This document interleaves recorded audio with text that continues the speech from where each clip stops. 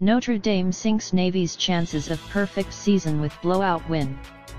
Please subscribe to RZ News for more updates. Notre Dame's football season looked bleak a few weeks ago after a stunning loss to Northern Illinois, but the Fighting Irish picked up a huge win against Navy Saturday. On a neutral site at MetLife Stadium, Notre Dame forced 6 Navy turnovers, and running back Jeremiah Love rushed for 102 yards and scored twice in the team's 51-14 win. It was the midshipmen's first loss of the 2024 season.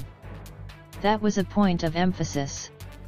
This team is number 2 in the country in turnover margin, Fighting Irish head coach Marcus Freeman said after the game.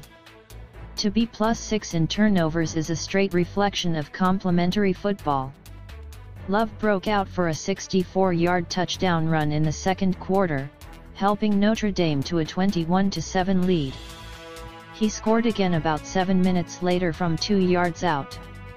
Notre Dame took a 31-7 lead into the locker room at halftime and never looked back. Fighting Irish quarterback Riley Leonard was 13 for 21 for 178 yards passing. He had 2 passing touchdowns and ran for another, adding 83 yards on the ground. "I'm still trying to figure out whether we got it or not," Leonard said. "Having that little bit of fear of there's always more in the tank. It's been a work in progress, obviously, but I think we're getting better every week."